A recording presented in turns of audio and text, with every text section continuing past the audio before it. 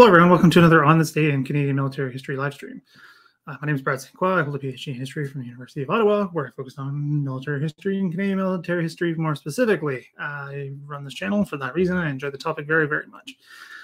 Today's video is a reaction video to a video made by the Royal Canadian Legion about Battle of Dieppe, narrated by the late Alex Trebek. It should be an interesting one. I've never seen it before.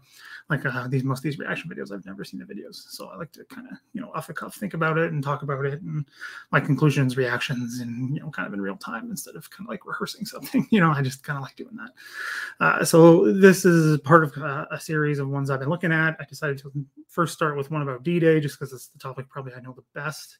And then I got some some recommendations that I do other ones. So like I did the Italian campaign. And this one was another request from a viewer. So this one is about Dieppe, and they requested it specifically. So I'm going to take a look, see what we got. Yeah, I've been there, been to Dieppe, been on the ground there. Studied this one pretty intensively quite a few years ago and been reading about it ever since. There's a lot going on with this one. I'll say that now. It's a controversial topic for all kinds of reasons. I don't know what they're going to do in terms of the reason behind it or anything like that. I have no idea. They might just talk about the battle itself. Who knows? So let's just get into it and see what they have for us.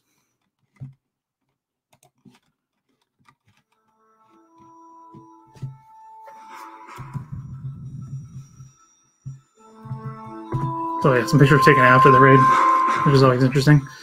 Taken by the Germans, right? Not by Canadians, because they're all POWs. Like that there, it's German film, because I have some of it on the channel myself. There's a little bit there with it.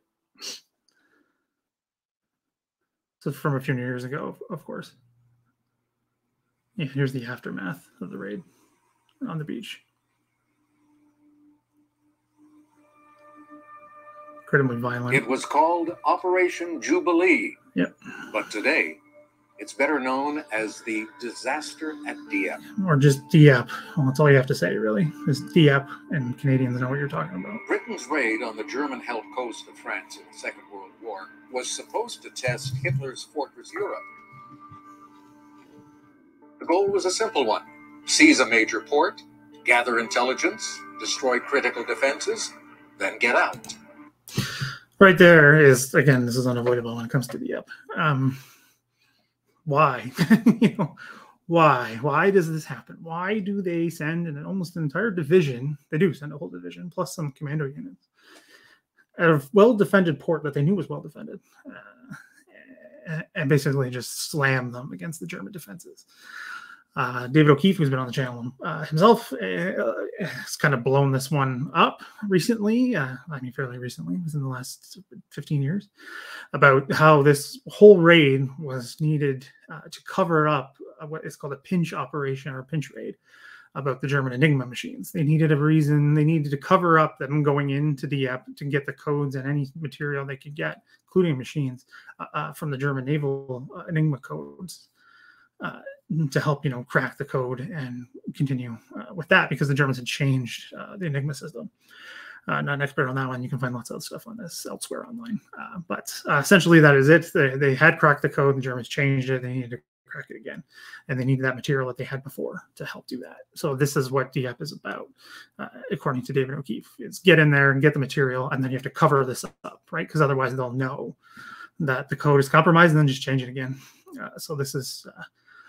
what's going on here. Another popular one that doesn't really have any real support, to be honest, in the primary documents is that it was done to test German defenses. That's not really mentioned before the raid even at all. There had been other raids. There are no mentions of testing defenses. They have different objectives. But testing defenses only comes up after, particularly after it's such a failure and such a large loss of life. Like, I mean, the casualty rates are massive for this kind of thing, and it's kind of like a post facto justification. I mean, there was lessons learned. I'm not denying that. Lessons learned at Dieppe that helped in Normandy, but that's not the reason why they went into Dieppe. There's all kinds of reasons that are also posited by other authors, like hubris, like Lord Mountbatten. It's later Lord Mountbatten, but he's the head of combined operations at this point, wanting to test out different ways of doing these kinds of things, how they go about doing it. combining naval, Air Force, Army, all of this stuff in a landing operation.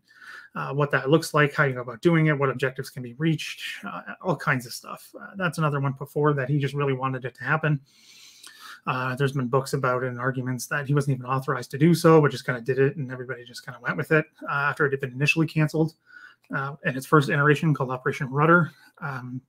But again, that's a bit suspect in the documents.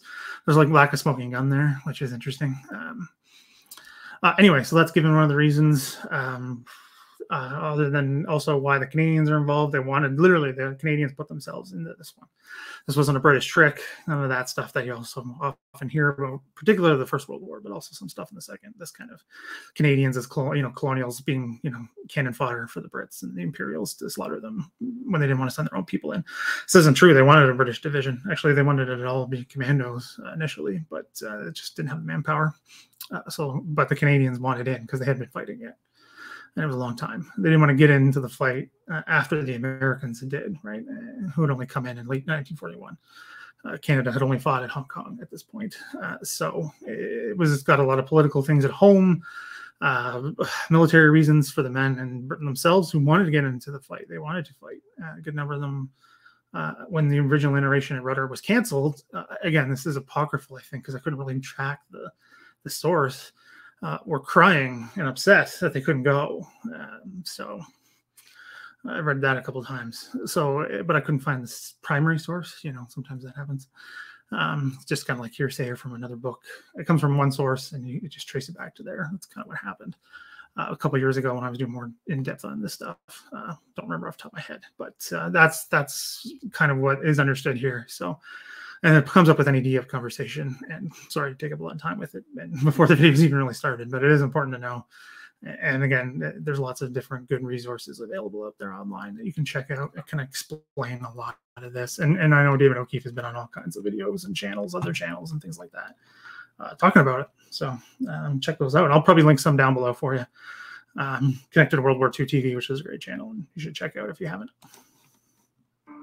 But none of those objectives was achieved. Dieppe was meticulously planned, but was so flawed that failure was inevitable. It was quite flawed, yes. On the morning of August 19, 1942, this isn't from Dieppe. More than 200 Allied ships and landing craft closed in on the port city and the beaches east and west of Dieppe. The beaches were codenamed Green, Red, White, and Blue. And then the commandos on the flanks, Royal Air Force taking out German machine gun coastal guns. This is from the fighting. This is German source here. And engaged Luftwaffe pilots in dogfights overhead. Yeah, there's a lot of that. From the English Channel, British warships bombarded the shore, not really, clearing coastal defenses and providing a smokescreen for the attack. A little bit, but not much. Didn't make much of a difference. 6,000 troops stormed the beaches. More than 80% of them were Canadian. Yeah, mostly because the commandos. From the cliff tops, the enemy could see the full length of each beach, and every soldier and tank. Deflate positions. And that is not okay. At Blue Beach, east of Dieppe. Okay, going back there, that explosion. I'm just going to go back.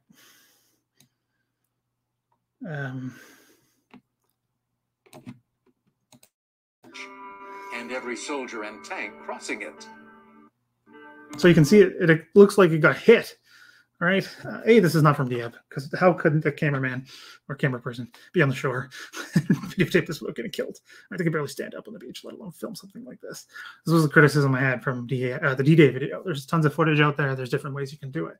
This is a bit of this one is a bit particularly problematic to me because it seems misrepresentative of what happened. But this is from later, and it's not being hit by any shell. That's on purpose. It's from a newsreel, a Canadian newsreel, where they've waterproofed the tank. They developed a system where they could blow off the waterproofing.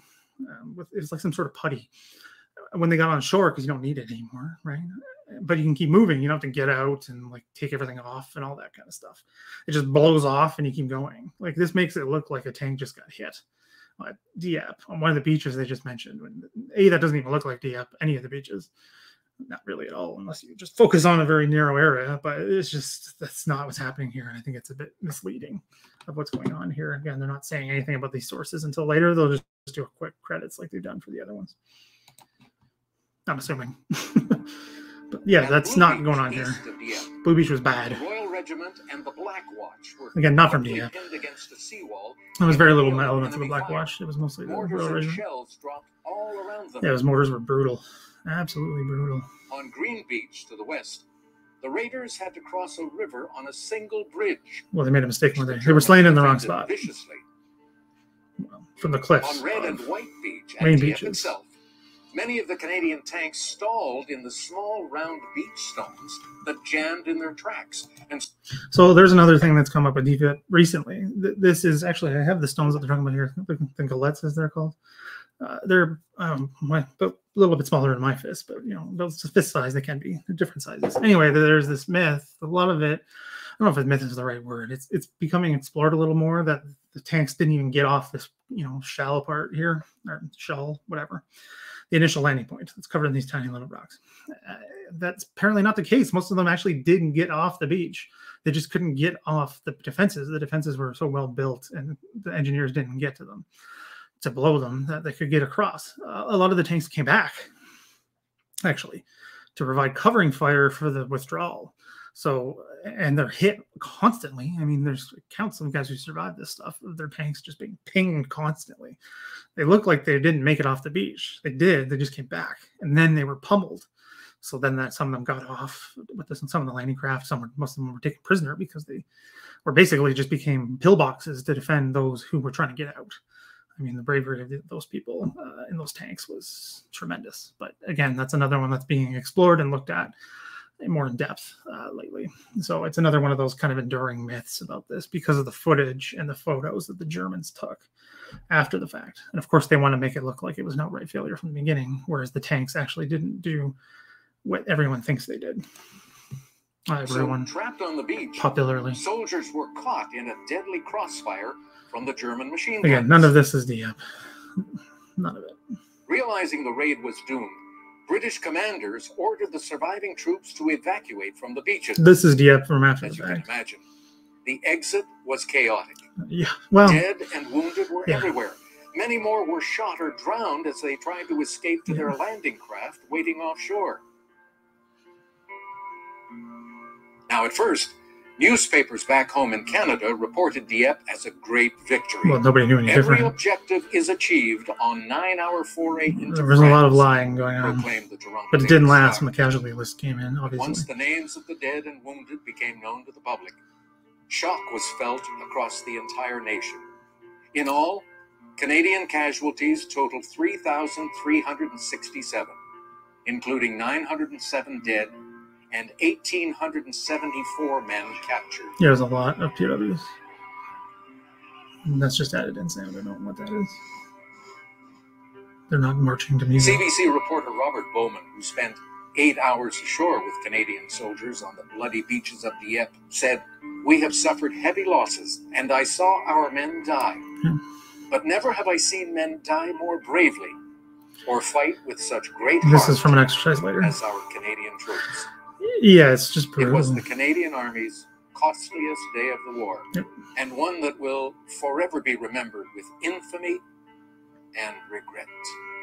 Well, all defeats are regretted, right? That's just hindsight right there for you, which happens all the time in military history in general. Yeah, so another good one.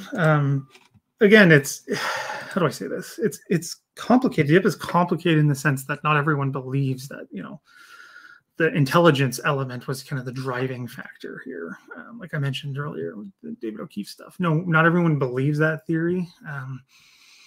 There's still lots of debate about it and all this stuff. I don't want to get into that, but it's an interesting element of all of this. Like, what's the reason? Does the reason matter at the end of the day? I mean, yes, it does, but it's not going to make anybody feel better about what happened, right? It may help some people, and it has. I mean, David O'Keefe talked to a lot of veterans of this who survived the POW camps and got off the beaches. And to some of them, it seemed to make a difference, knowing that, their comrades died for a reason that was justified instead of just being, slammed against German defenses. And just a quick aside, for those of you who have been there or seen the photos of it even today, it just makes no sense. Why would you do this? This is such a bad idea. Like, Blue Beach is literally, you're penned in. There's one way off. I think there's still only one or two ways off that beach today. And it's it's difficult now, and no one's shooting at you. It's just because it's so steep and so many rocks and all this stuff. All the other beaches are just not as bad, but once you're pinned in between these cliffs, it just becomes a turkey shoot, and there's hardly any way forward. They talked about that naval bombardment, which did next to nothing. I mean, 4-inch guns against concrete does next to nothing from what it was destroyers that was used. They don't mention that, but that's what it was. And the air battle, which is starting to get more attention, which is a good thing because it should. But again, lots of debate about what happened and what that means. I think I talked about this on another video. I'll link it down below, but about this fascination to defeat that people sometimes have. I argue a lot of people do, and not just Canadian, just in general, about military history. A lot of people try to take positives from defeats, which is not a bad thing. I argue that's actually a good thing, particularly in my dissertation, which is on the Battle of Hong Kong. But I just don't think Dieppe's going to get solved ever. It's going to be debated until the end of time. As long as Dieppe is remembered, it'll be debated about why it happened, what was the reasons, what went wrong, who was doing what, who to blame, all that stuff. It's just an interesting question. I know a lot of people like talking about it. I just don't think it's ever going to end. And getting definitive proof for any of this stuff is next to difficult. I mean, the pinch kind of thesis, if you want to call it that, seems to have lots of support for it in the documentation. I'm not hesitant about it, to be honest. I've seen some of the documentation myself. There's just a few things I just haven't had the time to check. Like, I literally found some interesting documents about Dieppe, and I do plan on having David O'Keefe on the channel to talk about Dieppe specifically. I just need some time to go through some documents I want to look at that I have some questions.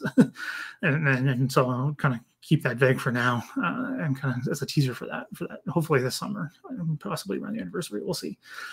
Hopefully I can do something like that for it, which would be awesome. Anyway, so thanks again for watching. Hope you enjoyed this one. It's a bit longer one. Sorry about that. It's just there's a lot here. Dieppe's a topic you can talk about forever and for years, and people do. So again, if you're new to the channel, please like and subscribe. It helps me out a lot with getting more people to notice the channel and getting more support for it, which will help these stories reach more people, which is ultimately my goal. Canadian military history sometimes takes a back seat, and I'm trying to fix that in many ways I can, and not let that happen. So please help if you can in that way. You can also become a patron, and links down below for everything like that. So please do check out all of that stuff and some of the other videos as well about the reactions. I got a playlist that I'll include because there's quite a few of them, but I'll keep building them up. And if there's anything you want to see, any video, doesn't have to be Legion or anything Canadian military history, sorry, you want me to take a look at, please let me know.